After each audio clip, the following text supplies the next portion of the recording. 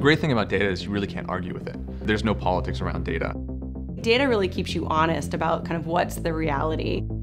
It just gets people talking, people are speaking the same language, they're using the same metrics, people are more interested in how the things that they're doing are gonna affect other parts of the business.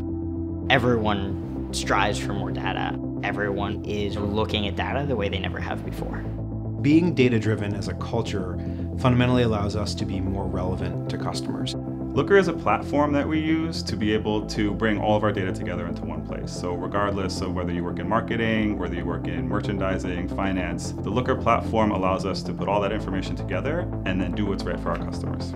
I think it's very important for Bonobos to use data in the decisions that we're making, whether that's where to put a guide shop, how do we staff it, how are sales and transactions for the day, is this feature working for us?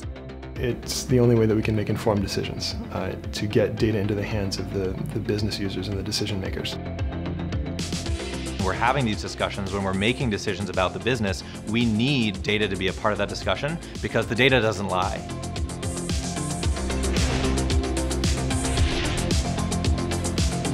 It's exceedingly important for us to stay on top of things that are happening in the world of data, but mainly to understand how best to exploit data. If you took Looker away, I think I'd probably quit my job. Basically exposed our entire database to the whole company. People can kind of have a look at the different data points and they can start to think about how that might affect their campaign. A lot of our partners really appreciate us sharing insights.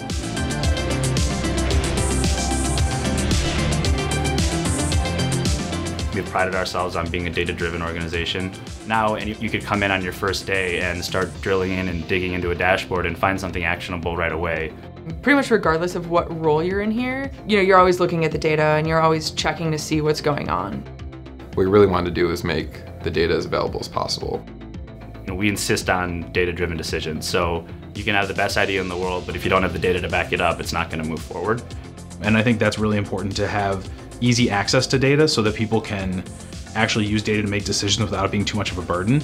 But then also ingraining in your everyday conversation of what's the data behind it, what data do you use to support that decision.